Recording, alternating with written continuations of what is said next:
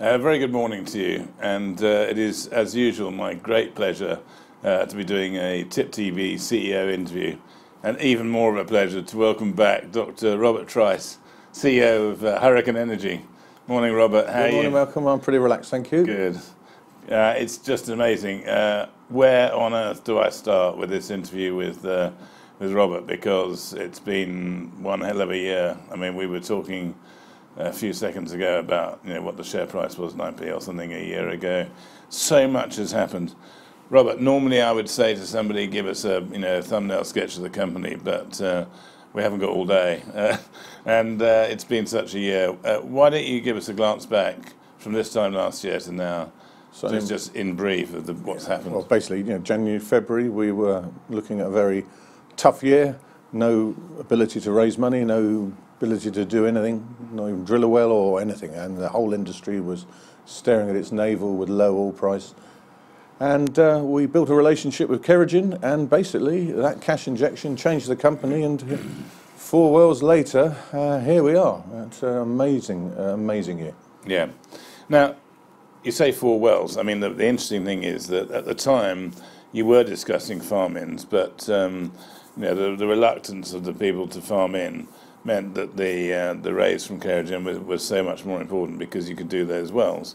Why don't we run through how the drilling campaign went? I mean, obviously, it's probably worth starting with Lancaster, where you were clearly drilling to get some more certainty behind something which you pretty much knew about already, but to give an idea that you wanted to narrow the CPR and understand what it contained. So talk us through starting with Lancaster. Okay, well, Lancaster was 2 wells. The first well was really to find how deep the oil went down to. What was the oil water contact?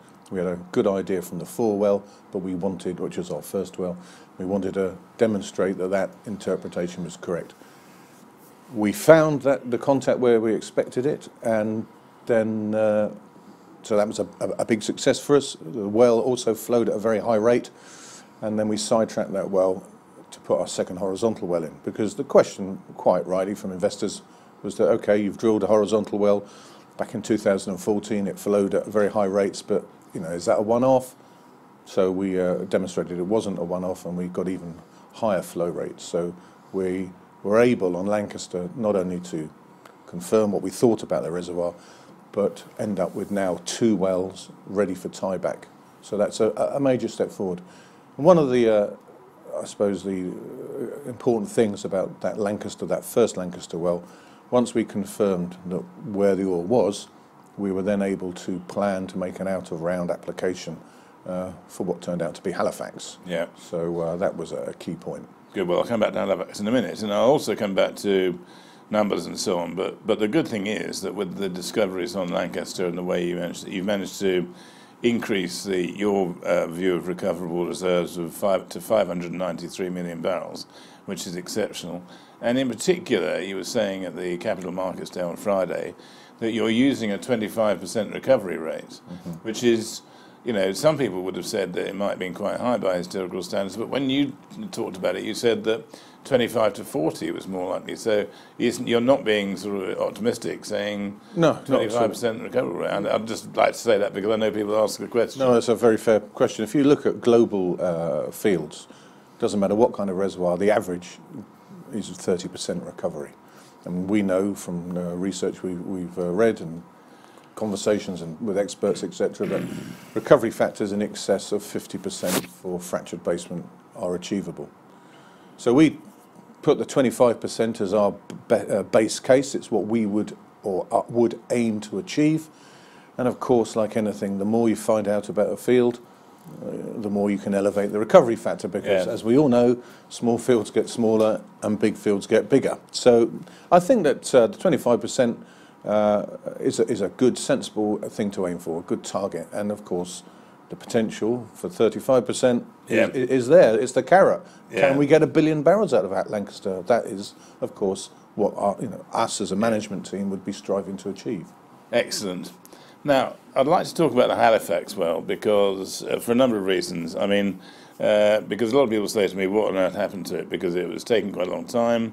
We had all those rumours about sidetrack and that sort of stuff, which you very kindly, on a quiet day at Edinburgh Airport, you managed to put people's mind to rest. But there was a plan at one stage to use the DST to bring some oil to surface, which didn't happen. And in the set of slides that you gave us on Friday, you showed us a whopping great section which was full of gunk and rubbish, which you said, I think, was that the drilling fluid was compromised. So talk us through the Halifax well. Okay, I will. I mean, we had absolutely no trouble drilling the well, and so all this blather in the press about sidetracks was completely unfounded. Yeah.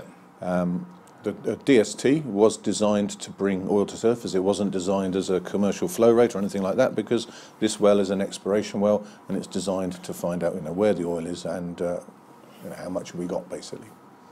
But yes, we were unable to clean the well up. We tried a number of techniques, nitrogen and base oil, which basically you replace the drilling fluid in the column with a lighter fluid, and basically the thing should flow. But the combination of the drilling brine, which was heavier than we have used on Lancaster, and the reason for that is this is an exploration well, and we're obliged to have heavier fluid. In the event there's a blowout, I mean, don't want to be sitting here having an interview and saying, why did you have a blowout? But that's not good. And some people suggested that it was an overbalanced well, which yes, it was. It was overbalanced. Unusual, Number one, we don't know the pressure. We assume a certain pressure. So you have a safety threshold above, which the heavy, relatively heavy mud is designed to accommodate. But what we found is that the nature of drilling, Halifax, created a series of fines, which basically mixed with the mud and created almost like a porridge. Now, we had experienced similar reactions on previous wells, but not to this extent. And I think it's basically a combination of the additional heavy weight to the mud, and therefore it's not cleaning up as it could. So we've taken samples of the mud, we're analysing it, and we will watch this space. We'll have an answer. But that is that's what we believe has happened. Brilliant. Now, obviously, the talking points have been Lancaster and Halifax, but I don't want to leave Warwick and Lincoln out. I'm glad to hear that, Warwick area, as you call it. I mean, I was pretty bullish about the Greater Warwick area when I looked at the numbers. Perhaps you could give us a run through what that is all about. Well, it's a case. It's the mystery of, I suppose, media. When we did our RNS on Lincoln and the GWA, Greater Warwick area, it was at Christmas time and nobody paid any attention. Whereas Halifax, of course, was hit a media sweet spot. Potentially, the Lincoln and the Greater Warwick area could be bigger than Lancaster, Halifax combined. So yes, it is massively exciting. Again, we don't know where the oil water content is. We've got an oil down to. The properties of Lincoln appear to be exactly the same as Lancaster. I can't say they are, but they appear to be.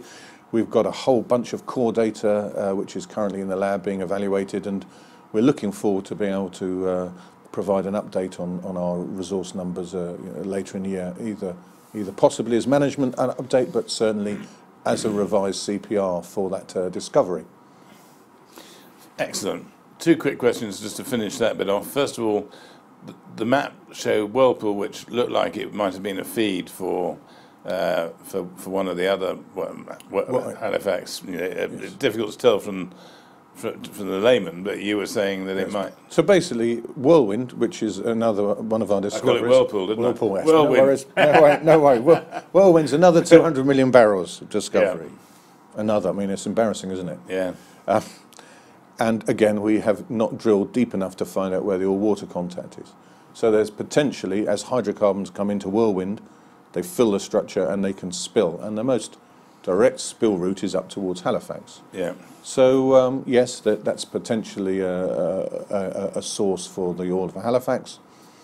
But we mustn't forget that the whole Kimmeridge clay abutting the Rona Ridge between Halifax all the way down to Lincoln and Warwick is producing oil today. So that oil is migrating into the ridge. Now, I don't want to give the guys the impression it's coming in at hundreds of barrels a day. It's not. It's coming at a geological rate, but it is a dynamic system, and that's one of the things we have to consider about, in our exploration modelling. What could that dynamism be doing to the reservoir, and particularly the ridge? Yeah, excellent. And just finally on the drilling, everyone was talking about tilted water contact on Friday. Tell me about that. Well, that's our fault, and we did say it's our model.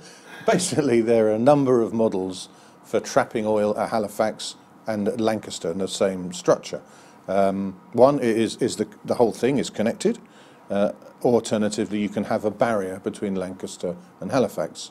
So we have taken the simplest model first, which is the straight line model. If you draw a line between Halifax oil water contact and Lancaster oil water contact, that's a straight line. Can you provide a model?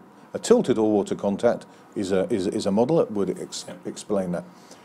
We don't hang our hat on it, but we currently cannot find a barrier between Lancaster and Halifax. We can see lots of faults, but let's not forget it.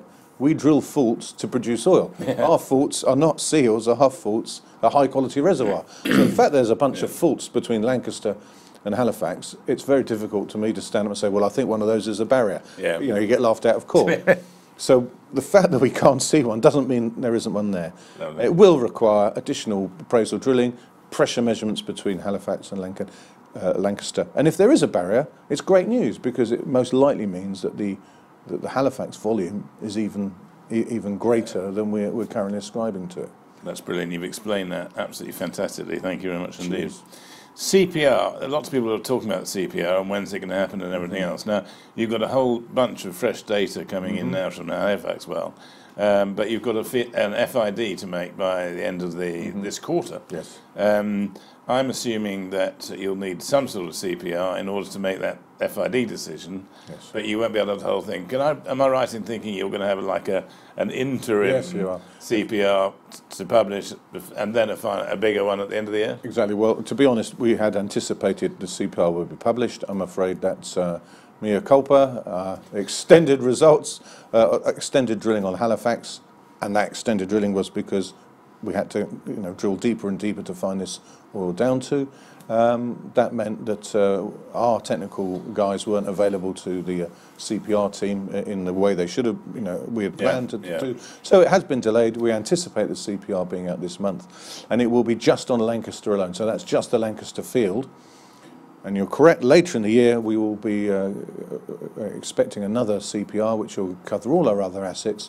And yes, it takes a very long time to evaluate all that well data. Let's not face it, we've got 4 wells, 3 of which have got core data, which is time consuming to evaluate, and they're all being processed and analysed as we speak. So I've got a very busy 6 months ahead of me, and so has a technical team, integrating, evaluating, etc. Excellent. I just briefly want to talk about the EPS, because it has been described as more of what I call a money-making data gathering process ahead of the full field development, rather than just saying, I mean, when it first started, I thought people were saying, right, EPS is good because it can bring production on as soon as 2019, you start getting some money and everything else. But actually it's turning into something slightly different, isn't it? You're going to be producing 17,000 barrels a day, and it'll be on the way to a full field development. Is that right? Well, basically, it was always planned as a data gathering exercise. Yeah. But of course, it has to generate money. We can't have an experiment that costs us money. I mean, that's lunacy, and the shareholders and me being a shareholder wouldn't be very happy. So yes, it has to generate revenue, but the true value, and it's not a monetary term necessarily, is the data it will gather to allow us to optimally develop the full field Lancaster. If you've got a potential 1 billion barrels, as an example, you can't just go and ad hoc put wells randomly in the wrong place. Yeah. So the whole point of the EPS technically is to find out how the reservoir behaves, whether there's communication in a specific direction. We call that permeability anisotropy, which is just a technical term for flow in a specific direction. Do we have that? Or is the thing so well connected that it just goes out in a nice sphere of pressure? So all those kind of things we'll be evaluating, doing interference tests, and we'll be finding out how well these horizontal wells can produce, because we mustn't forget we tested them for a relatively short period of time. We don't think they've necessarily cleaned up, and potentially they could produce at even greater rates than we're currently modelling. So we are being, again, we're not over-egging it, and we're going in with a sensible, producible rate, which may increase. Good. Just briefly, I promised I wouldn't ask about the financing because you've got a CFO for that. Absolutely right. So we know there will be. I mean, the numbers the other day were something like 467 million. Yep. Now, obviously, there's bound to be some sort of equity and a debt process. The finance director says that you can definitely get senior debt. More importantly, the sort of third leg of that will be a farm-in or farming out to somebody else. That process is ongoing at the moment again, and you said the weekend that there were a lot of people in the data room. Can you give us a rough idea of what the process is at the moment? I won't give you, of course, I'm not give you numbers and names, but the process is very different to previously held data rooms. There's far more of an acceptance of the model and of the oil down to and porosities and all the things that were questioned prior to these 2 wells last year. And really the discussion isn't so much about what's there, it's about optimization. How do we best bring it on? Obviously the EPS is stage 1, but with a farming partner there's parallel drilling, parallel appraisal drilling. I mean, having Lancaster and then Halifax up the ridge, and well obviously there's going to be oil between the two trapped in some mechanism. Well, if there is a barrier and you put a production system in, phase 1 production system, EPS and Lancaster, some of that oil is going to go in. So all these are the sort of questions we're looking at. And also GWA, Lincoln and Warwick. Appraisal drilling on them. I mean, it's 9 kilometres away from Lancaster. You're not going to have a full field development, just Lancaster by itself. That's bonkers. So these are the questions that are being raised and discussed, and how to fast track that full field development. We're going really well, but as ever, we're running out of time a little bit. There is one thing I wanted to hit you with, because I read an article recently from the Heriot-Watt University people, which looked, I won't gloss on it because it didn't look too special, but it said that this sort of thing can only work in theory, and it'll have rapid production decline and everything else. Well, you read it. What did you think? You need to dispel those dreadful, incorrect fallacies. All I can say that the authors of that article clearly didn't read the Schlumberger simulation model that we commissioned, and haven't got access to the data that we have. I mean, basically, all the information indicates that we're going to plateau with no, for a very long time, with no water production. And as I've said repeatedly, water is a fallacy. It's an old hangover from olden day times when guys were drilling fractured basements with no 3D seismic, no idea where the fractures were. They weren't using horizontal wells, they were using vertical wells. They were pumping them hard, they were being greedy in accessing the oil. And as a result, compounding that, they inject water. And now all these things we're not doing. We are designing the Lancaster field development from day one with horizontal wells, with low drawdown rates. We've got a nice light oil 38 API. We've got massive hydrocarbon oil column. We've got no barriers according to all our dynamic data.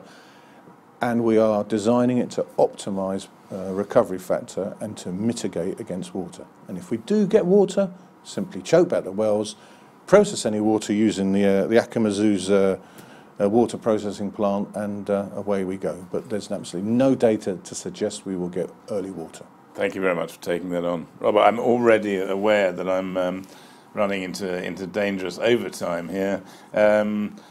What I always ask my victims is, at the very end, is to just give a vision. You've told us so much here about what's happened in such a short space.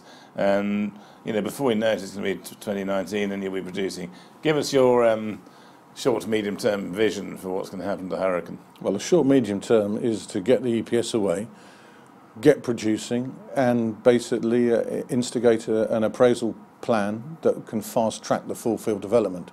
Now, whether that is involving Halifax, Lincoln, Warwick, Whirlwind, that's yet to be seen. But my vision, we would be very 2020, 21, have a clear plan to what the next stage of the full field development would be. That would be my vision. Very much focused on the Rona Ridge. Of course, we've got other ideas, but this is not the medium for that. Thank you very much. And the Oil and Gas Association have said that the Hurricane Basement Pay is the key next step in UK oil and gas, so you should be very pleased with that. Before you go, I'm going to remind you of something that you said on Friday.